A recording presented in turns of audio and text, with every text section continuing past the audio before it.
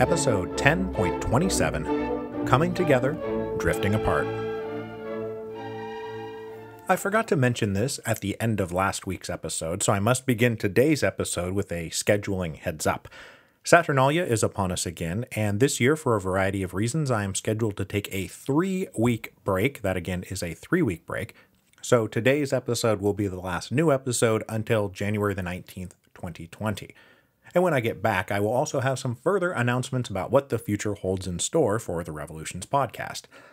But what we're going to do in this last episode before I go on holiday is carry ourselves forward to the end of the 19th century by rounding up the opposition to the Tsarist regime, moderate and radical, reformist and revolutionary, as they start coming together and drifting apart.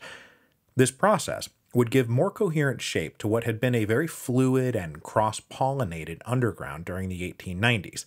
And then, when we get back in January, we are going to take all of this and throw it at 1905 and see what happens.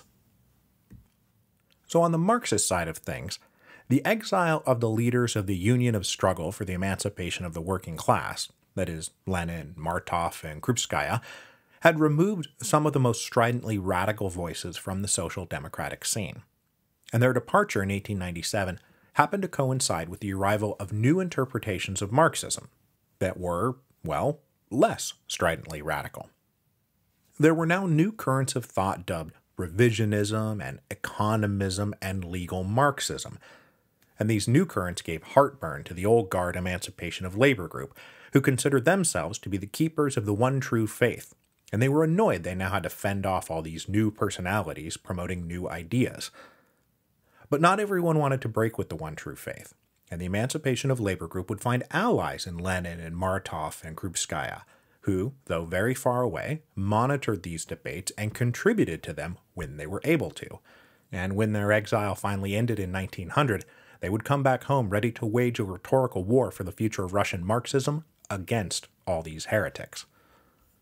The first new current we should talk about is economism, which I mentioned briefly in our discussion of the Vilna program, since economism finds its roots in the same tactical shift towards labor agitation.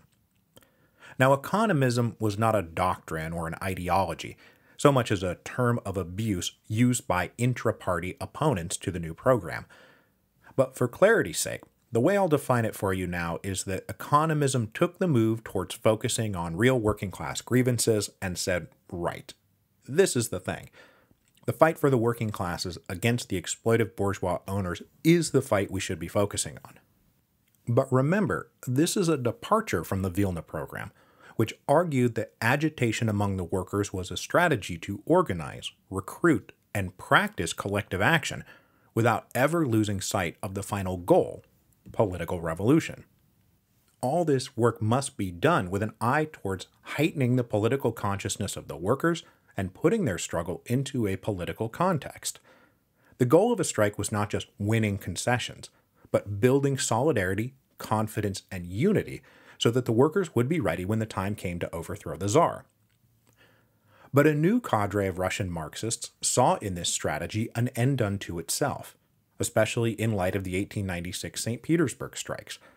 Class conflict was the thing, worker versus owner, proletariat versus bourgeoisie, to say nothing of the fact that conditions were in fact terrible in these factories, and focusing on real material gains over abstract political theory was a good and just change in focus.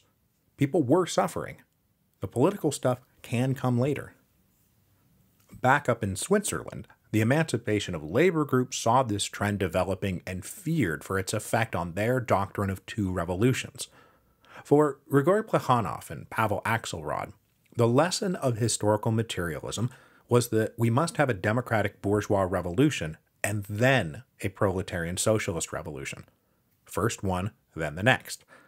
And at this point, here in the late 1890s, Russia had yet to undergo the necessary transition to democratic capitalism. Axelrod in particular argued that for now, the next step for socialist revolutionaries had to be building and joining a broad anti-Tsarist democratic alliance. Creating sharp, angry divisions between the proletariat and the bourgeoisie now would tend to inhibit the formation of the coalition that would be necessary to carry out the first democratic revolution. So the socialists must expect to fight alongside anyone who took aim at czarist despotism, including the bourgeois commercial classes, because those bourgeois commercial classes were naturally seeking to end the last vestiges of medieval aristocratic privilege, to end arbitrary and capricious despotism. They would want a constitution and a parliament which would give them political power commensurate with their growing economic power. And they would demand rights like freedom of speech and freedom of the press and freedom of association, rights that the socialists would need in order to form the coming dictatorship of the proletariat. So in the eyes of the Emancipation of Labor group, advocates of economism made one of two fundamental mistakes. They either focused all organizing energy on petty concerns like hours and wages while abandoning the bigger picture, or by prematurely engaging in a war against the bourgeoisie, they undermined the creation of the anti-czarist coalition. So what the Emancipation of Labor group really wanted was for working class organizers to emphasize their struggle as a struggle for democracy and democratic rights. First, we fight under the banner of democracy. Then we fight under the banner of socialism. Don't jump the gun. Now this is all fine in theory, but it's a tough thing to tell a worker, hey, capitalism is evil and your boss is exploiting you, but also just be cool and endure it. And actually, we might have to help your boss get political power because his time has to come before your time can come. The other new current that entered the Marxist stream during these years often flowed in and out of economism, and this was quote-unquote revisionism. Now, like the term economism, the term revisionism was mostly a pejorative used by rivals to discredit new theories on how to use and apply Marxian economic, social, and political theory. Now, we are not going to go headlong into this, but the split between orthodox and revisionist Marxism really opened up after the death of Engels in 1895. In some cases, these were just disputes over emphasis and interpretation, but in some cases the differences were quite large. And in particular, a German Marxist named Edward Bernstein started making such drastic revisions to traditional interpretation that in the end he was accused of not really even being a Marxist anymore. He went so far as to abandon the Hegelian dialectical framework of Marxism in favor of rooting his approach in neo-Kantian philosophy. But we are not going to get into all of that. Of more direct importance to our story, Bernstein started arguing that revolution wasn't even necessary, that per historical materialism, capitalism would come along, do all of the transformative things Marx said capitalism had to do, but then, rather than necessarily leading to a proletarian revolution, that raw industrial capitalism could simply be reformed and improved and softened, until voila, after a long and steady period of democratic regulation and reform, that the end state goal of socialism would be achieved. Not by the proletariat rising up and violently overthrowing the bourgeois capitalist state, but by simply changing a piece here and swapping out a piece there, until the mode of production had transformed from capitalist to socialist. Now, like I just said, this was revisionist heresy to the point where other Marxists said Bernstein is not just revisionist, he's not even a Marxist anymore. But his argument gained a lot of adherents in the 1890s, especially among those creating these new labor political parties that would go out and contest and win elections. They were thinking, well, why not just do that? Go out, win elections, and then reform everything. There's no need for violent revolution at all. Now, ironically, these growing divisions were happening at the same time that the Russian Marxists were also trying to form a single, unifying umbrella organization to house everybody. One of the main proponents for this push towards unification was a guy that I mentioned in passing in episode 10.23, but who deserves more of an introduction. That is Arkady Kremer. Kremer was the leader of the Social Democrats organizing among the Jewish workers in Vilna, and was one of the principal authors of On Agitation, both the idea itself and the pamphlet that explained it. Kremer came from an observant Jewish family and had been living in Vilna since he was 12 years old. He briefly attended university in St. Petersburg in 1889, before his involvement with student radical groups earned him an expulsion from school and a ban from setting foot in St. Petersburg. So he went back home to Vilna, where he started up a Marxist social democratic circle. And this is the circle that Martov joined when he arrived in Vilna in 1893 after his own arrest. And they would spend the next 2 years putting agitation into successful practice. But while Martov was only passing through, Vilna was Kremer's home, and after Martov left, he kept building the movement, and in a few years the Vilna organization was, by number of members, the largest Marxist group in the whole Russian Empire. Now, of course, the other unique feature about the Vilna organization was that it was Jewish. As we've discussed, Jews faced unique problems inside the Russian Empire that seemed to demand uniquely Jewish solutions, and Kremer naturally wanted that solution to run through social democratic Marxism, rather than the Narodist socialist revolutionaries, or the more nationalistic proto-Zionists, who were also starting to organize and gain adherents inside the Jewish working classes at the same time. In September 1897, Kremer and his comrades got together and founded the General Jewish Workers' Union, known colloquially and historically as the Bund, with Bund meaning something less than a rigid party, but more than just a loose group.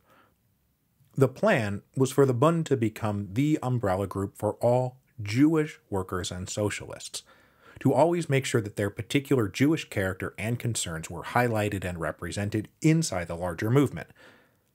Now, a few points. Kremer was himself pretty assimilationist, and though he wanted to organize the Jews as Jews, he differed from a younger comrade named Michael Lieber, who was more strident in asserting the Jewishness of the Bund. And the subtle distinction here is between we are social democrats who are also Jews versus we are Jews who are also social democrats. Neither of them, though, were rigid Jewish nationalists, and they still saw things through Marx's analysis of economic class conflict. So, the Jewish bourgeoisie cannot be trusted to be our friends just because they are our fellow Jews. So Kremer would himself always maintain good working relations with non-Jewish social democrats. And even though he helped create this autonomous Jewish Bund organization, he did not believe that it could ever accomplish its goals without Gentile comrades. Isolation was death. So Kremer and the early leaders of the Bund were at the forefront of the first attempt to really unify all the Russian Marxist social democratic groups into a single party, which they managed to achieve, however inauspiciously, in March 1898. So this brings us to the inauspicious founding of an organization that would go on to become a fairly important entity in world history, the Russian Social Democratic Labor Party.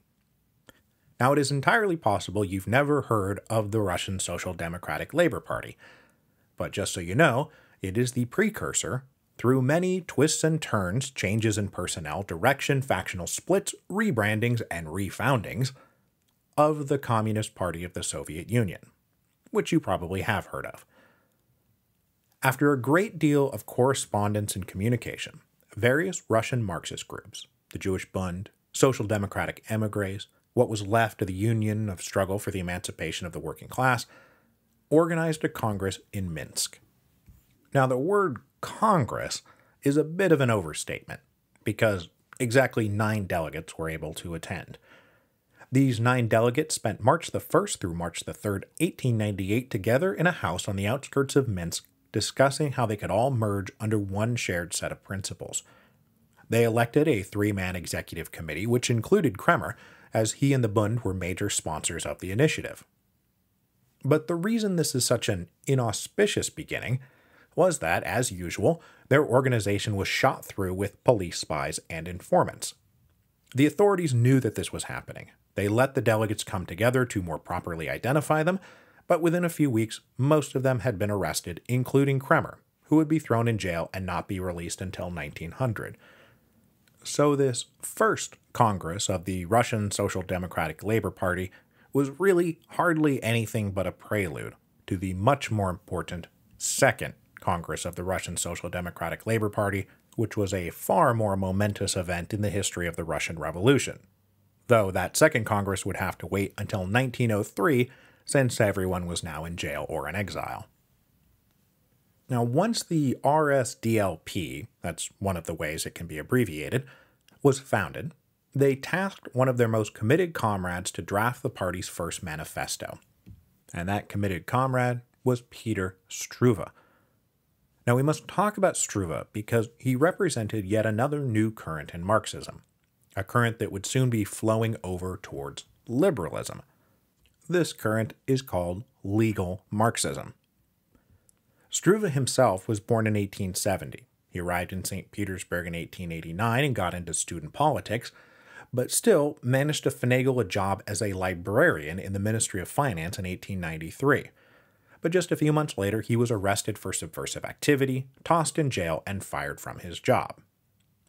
Now, through these early years, he was an excited convert to Marxism, and his first full-length book in 1895 was an argument that Marxism was in fact applicable to the Russian situation, despite what the neurotists and the anarchists might tell you. During these years, he also married a woman named Nina Gerd, who happened to be a gymnasium classmate of Nadia Krupskaya, in case you were wondering how small these revolutionary social circles are. Despite his Marxism, Struve tended to stay out of illegal radical politics, and so even before legal Marxism became a thing, Struve was by temperament a legal Marxist, as was his friend and intellectual collaborator, Mikhail Tugen-Baranovsky, a Ukrainian-born political economist who also married one of Krupskaya's classmates. The line that Struve and Tugen-Baranovsky followed emphasized the positive application of Marxist economic and social analysis to the Russian situation. They welcomed the arrival of modern capitalism as a forward step in the progress of historical materialism, and they argued against the neurotists and the anarchists who were trying to stop that progression. But they wanted to do things above ground, not underground.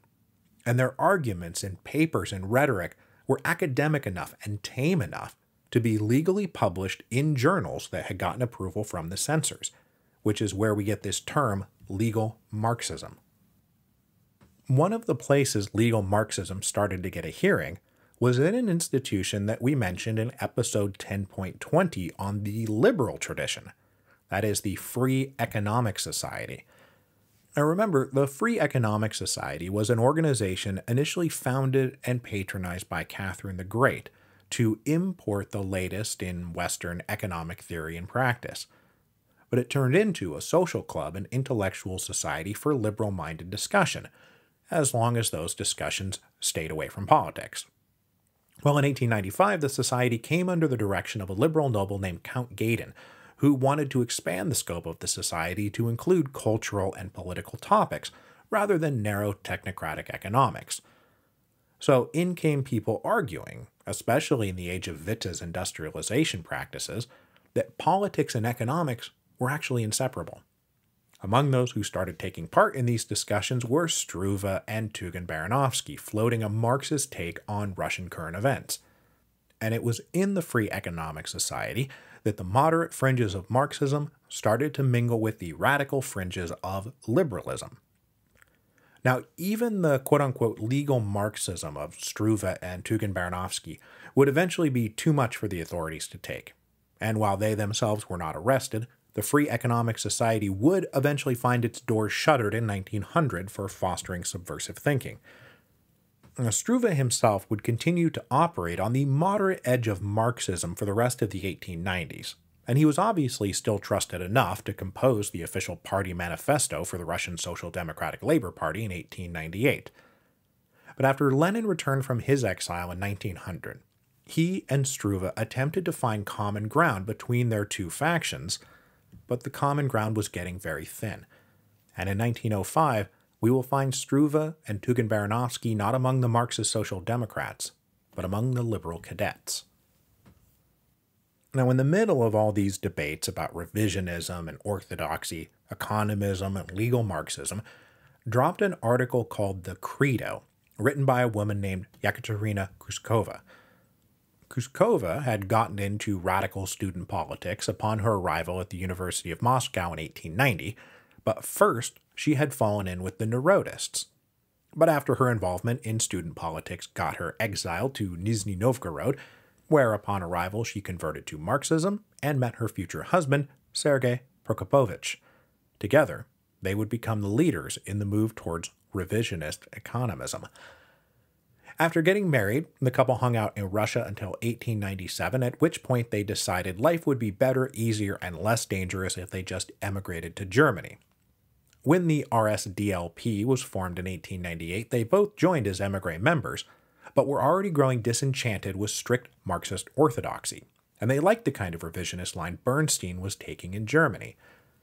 In 1899, Kuskova wrote and published an article called The Credo, which argued in favor of the Social Democrats in Russia adopting revisionist economism. Not that she called it that.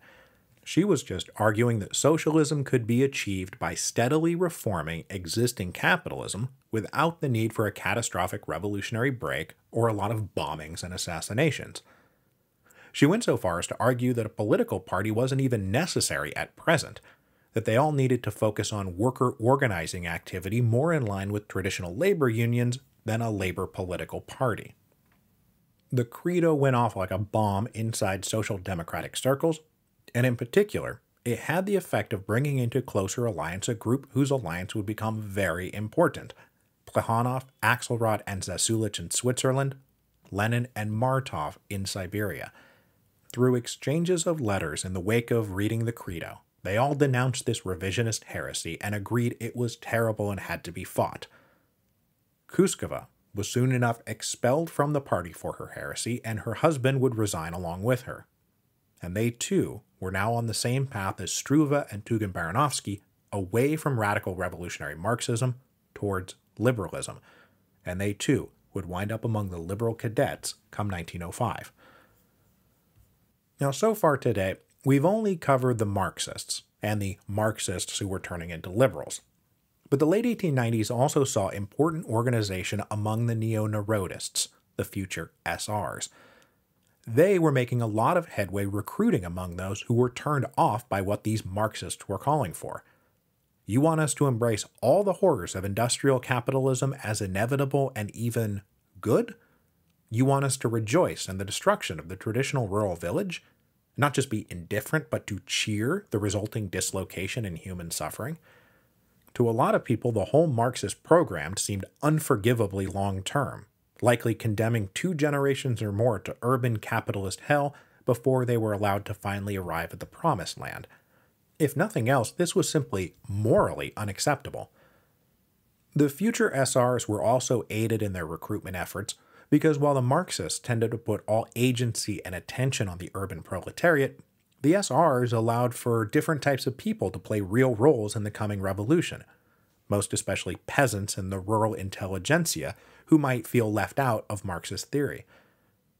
The SRs also continued to emphasize their continuity with Russia's more romantic revolutionary tradition, which celebrated heroism and elan and self-sacrifice and dramatic acts of valor, all of which was not without appeal to the young and the fed up. And it goes without saying that many who were young and fed up found the doctrine of 2 revolutions to be insane. There is going to be one revolution, it is going to be a socialist revolutionary revolution, and it is going to be rooted in the traditional Russian village, which was, right now today, ready to become the bedrock of Russian socialism. Why wait? We have everything we need. So I know that I've already introduced a bunch of new people and concepts today, but we are going to end with one more guy who is about to emerge as the brain box of the SRs, Viktor Chernov. Now, there were a lot of older Narodist brain boxes out there, but they had all come of age during the glory days of the 1870s. And just as with the Marxists, a younger generation of Narodists were now emerging, and of them, Viktor Chernov would turn out to be the most influential. He was born in 1873, so he was a bit on the younger side of this newer generation. He encountered radical Narodist ideas as a teenager in the 1880s, and then stayed on that line when he went off to university in Moscow in 1892. And it was while in these Moscow Narodist circles that he encountered Yekaterina Kuskova. But while she was moving from Narodism to Marxism to revisionism to liberalism, Chernov stayed in the original Narodist tradition. In 1894, he was arrested and spent 9 months in prison before being assigned to a 5-year administrative exile in the city of Tambov in central Russia. While in this exile, he continued his own radical education by reading the old guard Narodist theorists, but he also started developing his own new ideas. Despite being under surveillance, he was able to engage in organizing activities, and he focused on the lower-class peasant workers. He set up lending libraries and discussion circles, and was pleasantly surprised how eager they seemed to be to engage with radical politics. So Chernoff was among those major voices inside neo-Narodism who found the peasants of the 1890s far more ready for radicalism than those peasants of the going to the people era of the 1870s. Chernoff came away a convinced yes on the controversial matter of whether the peasants had revolutionary potential. Chernoff thought that they absolutely had revolutionary potential. But he also learned quite a bit about how to talk to the peasants, how to go to the people. Much the same way that Kremer and Martov realized the importance of simply speaking Yiddish to Yiddish-speaking workers. Chernoff observed that the basic worldview of the peasant was shaped by religion and morality, that they encountered a world not composed of economic classes or political ideologies, but of basic theological morality, right and wrong, good and evil, just and unjust. So Chernoff now believed that the best way to connect with the peasants was to pitch socialism in moral terms. This wasn't about abstract forces of history, or the necessity of economic transformation, or which constitutional theory of government worked best. It was about what was just and what was unjust, what was right and what was wrong, what was good and what was evil. And what are some things that are good? Generosity, sharing, honesty, mutual support. What is evil? Corruption, selfishness, cruelty, exploitation. So frame socialism versus czardom in those terms. Frame socialism versus capitalism in those terms. Chernoff argued that his fellow comrades must think of themselves not as professors or political organizers, but as the apostles of a new religion. After his term in official administrative exile ended in 1899, Chernoff went abroad, where he encountered the old guard exiles whose heads were, as I said, still mostly in the 1870s, still clinging to a Jacobin-esque dismissal of the peasants as potential fellow comrades. Chernoff first spent time in Switzerland, where I should mention he encountered the Marxist Social Democrats, who were embroiled in their own bitter debates about orthodoxy and revisionism and economism, but who all agreed that Chernoff and his Narodist buddies were trying to resurrect the past, not push forward into the future. During his stay in Switzerland, Chernoff and Plekhanov in particular came to enjoy a deep mutual and personal loathing that went beyond mere ideological disputes. After this, Chernoff moved on to Paris, where he met with the most revered veteran Narodists in exile, who absolutely still considered themselves to be the leaders of this movement. Chernoff made a pilgrimage to meet old Lavrov, and Lavrov revealed that his final dream was to unite all the different Narodist parties and groups and unions both inside and outside Russia into a single party, not unlike what the Social Democrats were attempting with the RSDLP. And in fact, this would be Lavrov's final contribution to a life of revolutionary theorizing and organizing, because in February 1900, Lavrov died. Since everyone in all walks of Narodist life respected, admired, and acknowledged Lavrov's importance, his funeral brought them all together. And it was literally while standing beside his grave at the funeral that the leaders of the different émigré Narodist groups hashed out the basis of what they came to call the Agrarian Socialist League. The Agrarian Socialist League would be held together by the idea that the peasant commune was still the basis of future Russian socialism, and it would bring together the old veterans of the 1870s and the younger radicals of the 1890s. And this Agrarian Socialist League would soon become the émigré pillar of the SRs when they finally fused with their domestic comrades in 1903. So by the dawn of the 20th century, we see major differences being highlighted and widened among all of these different radical groups, while at the same time, they were trying to bring themselves together to broaden their organizing capacity, their reach, their membership, and their influence. And despite crackdowns by the authorities, their numbers on all sides only continued to grow. And that growth would be encouraged by the recession that would follow the end of the Witte boom that had defined the 1890s. And this happened to coincide with the end of the 3 years exile in Siberia endured by the more radical Marxists, who wanted nothing to do with revisionism and economism and legal Marxism, and who came back home in 1900 ready to take back control of the movement, only to find themselves pushed into foreign emigre life themselves. And it was in this new foreign exile that the youngsters like Lenin and Martov fused with the oldsters, Plekhanov, Axelrod, and Zasulich, to found a new newspaper called Iskra, the Spark. But that spark is going to wait until I return from my moderately prolonged absence of 3 weeks. But when we come back, it will be time to finally launch into the account of the revolution of 1905, which, given hindsight, is usually cast as a prologue or a dress rehearsal for 1917, but who everyone at the time, czarists and Marxists, neurotists and liberals, conservatives and radicals, anarchists and nationalists, thought was the revolution they had all been expecting.